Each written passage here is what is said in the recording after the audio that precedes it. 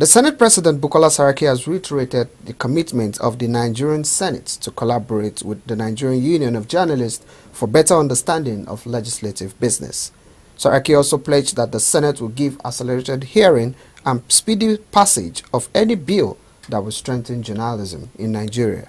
He disclosed this on Monday when the leadership of the Nigerian Union of Journalists, led by its chairman, Waheed Odushile, paid him a courtesy visit.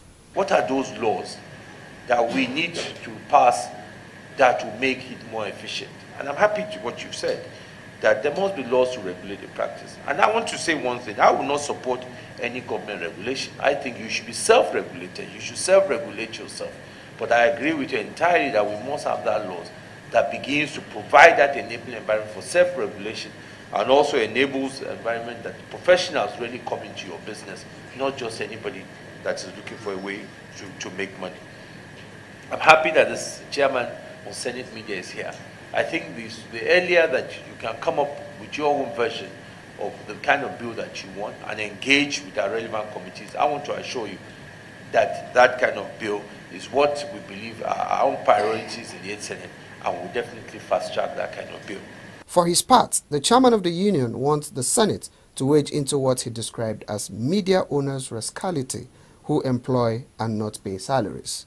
He further laments the influx of fake journalists across the country, but also solicits for the support of the lawmakers to help restore sanity back to journalism. What we're trying to say is that there's no enabling law that strengthens the hands of organizations like the Nigerian Union of Journalists to actually regulate our practice.